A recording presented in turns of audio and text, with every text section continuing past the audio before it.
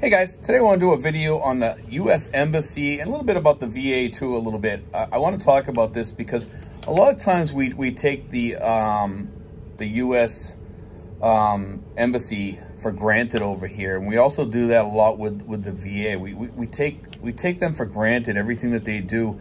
I see a lot of guys go in there and they really mistreat the people behind the windows, and even the guards, sometimes they mistreat them. Why can't I get in there? And these guys are all under orders and stuff. They have to, they follow certain guidelines there, and it's kind of hard on them sometimes because they're doing the best that they can do. And I've had nothing but good luck up with the U.S. Embassy. I've also had a lot of good luck at the VA here. And I can't say anything bad about the VA. I honestly can't. I hear a lot of stories from different people, and sometimes I think it's the person themselves sometimes, because I had some people tell me, well, I contacted them 72 times and, I didn't get any help from them. Maybe you should try a different number. I think I know the number that you're talking about. There is a number that when you call the VA up there, it's dead most of the time. They don't answer it. They hardly ever answer it, and I'm not sure why they don't. And they put it on their main website there, and I've called it, and then I said, forget it. Obviously this number they're not answering. I called it about 10 times before I gave up. I didn't call it 72 times. I called about 10 times, and I got through on the other number, and I was able to get all the help that I needed. Let me tell you something. The VA, the people there are very busy. They're very, very busy. I actually think they're a bit short-handed up there, and I'll say this, that they give you their best. The people up there give you their best. I have had nothing but luck with them. A lot of other people that I've talked to have had nothing but luck with them. I run into a few guys that say, well, they didn't do this, they didn't do that. They follow the rules. That's the rules up there are different than most other veterans places. But today I want to talk mostly about the embassy. But when you come in contact with these people, don't mistreat them. They're doing what they're told to do. If you're having a problem, you can call the boss there at the VA. He's on the website there. You can ask to talk to him or email him, and he'll get back to you. He's a very nice man, Kevin McAllister. He's an awesome person. But I want to give out these facts today, and this is like a lot of cool facts on here. I want to read this one first because this is kind of really fascinating, and this kind of blew my mind. And it says, did you know that an estimated 700,000 U.S. citizens are in the Philippines at any given time? With more than 1 million annual visitors, the U.S. is one of the largest origin countries of visitors in the Philippines. So at any given time, there are 700,000 American citizens inside the Philippines. That includes tourists, that includes SRRV people, it includes Filipinos that became citizens, that includes everybody. A lot of them come back here to retire, whatever, dual citizens, all that. It includes all that, 700,000. That's a lot of people, okay? And I'm gonna start giving you a whole bunch of other numbers here. That's kind of cool facts. One says strengthen U.S. border security. They adjudicated 903 non-immigrant visa applications. They adjudicated 112,576 C1D non-immigrant visas for ship and airline crew members. They issued 1,281 student visas. Interesting. I thought it would be more than that, but it actually isn't. They issued 30,756 immigrant visas. They issued 3,171 fiancé visas. Now, I thought that number would be much larger. I was actually surprised that it was only 3,171 fiancé visas. That's kind of incredible. They help children. We have a special commitment to the world's most vulnerable citizens. We issued 58 IH-4 visas to Filipino orphans adopted by U.S. citizens. So 58 Filipino orphans were adopted in the United States by Americans. And then they help U.S. citizens in the Philippines. They provided more than 21,300 citizenship and passport and notarial services.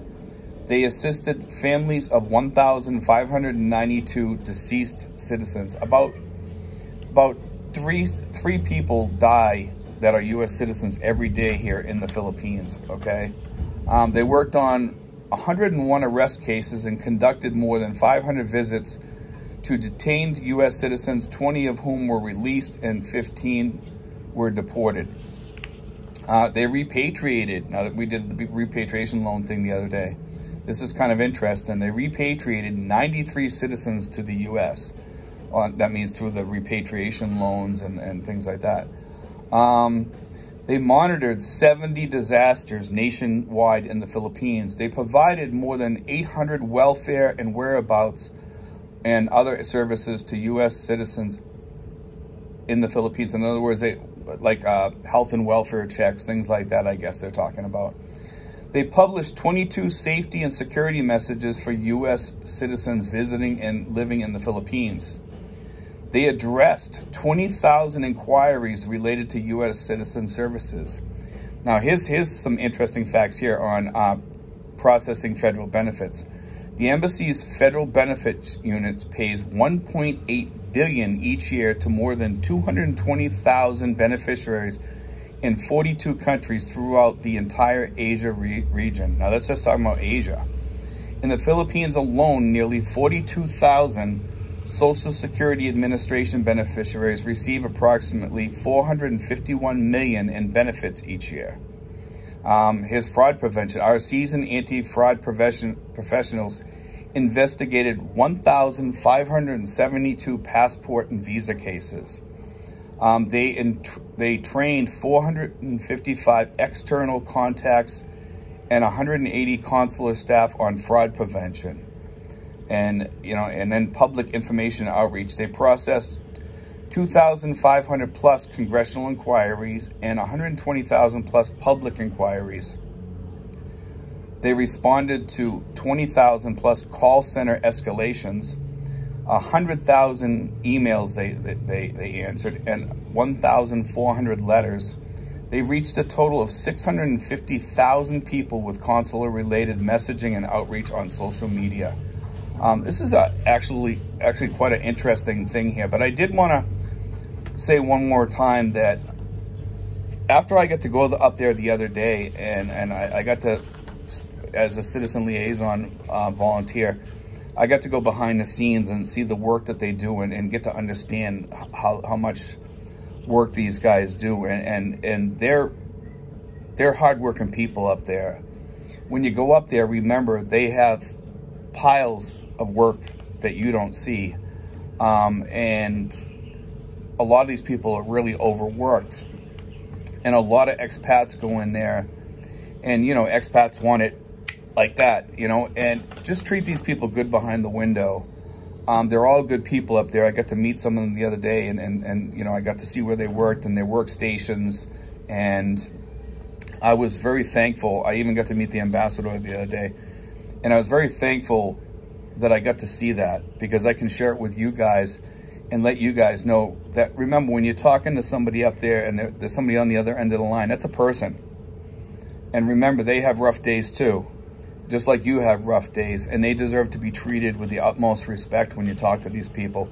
Whether you're talking to somebody in the embassy, in the consular section, or at the VA, or what have you, or somebody in the Social Security section up at the embassy, remember, respect goes a long way. It really, really does. And you get a lot more with honey, than any other way. If you talk nice to somebody, they're gonna take care of you better. You treat them with disrespect from the beginning, and a lot of Americans are like, I see some guys come over here and I'm like, man, that guy should have stayed back in the States because we don't want him over here. And I remember being several times, and I've even talked about this in my vlogs many times, that I've ran into people that are talking to the people on the other side of the window like they're a piece of crap. And you don't start off a conversation that way. I don't care what happened to you before then. Take a deep breath and say, hi, how you doing today? You guys doing good back there? Maybe you can help me with this here. That's the best way to start off a conversation, rather than giving our usual American crappy attitude. We come over here to change that. All of us did. We come over here to get away from that. Yet a lot of guys carry that in them and think that they can still treat people that way, and it's sad. And, you know, I hear this all the time from Americans complaining about Americans. Remember, it's time to change for all of us. I catch myself sometimes being like that. You know, I think all of us have it kind of ingrained in us from living in the U.S. But remember, just treat them with respect. Treat them with respect, both at the VA, whether you're making a call to Social Security or the embassy for something, you need help with something. Always use respect. These people at this place work hard. They really do work hard. Anyway, guys, God bless. Take care. I hope you enjoyed today's show. I just want to throw out those numbers. I thought it'd be kind of interesting so you can learn some of that stuff. You can play it back if you want to get some, you know, to get some of those numbers back, because I know I went through them fairly fast. But there's a lot of information there. And the fact about that there's 700,000 U.S. citizens in the Philippines at any given time was actually quite shocking to me. I didn't know the numbers were that high. That's very high. God bless, guys. Take care. I hope you enjoyed the show.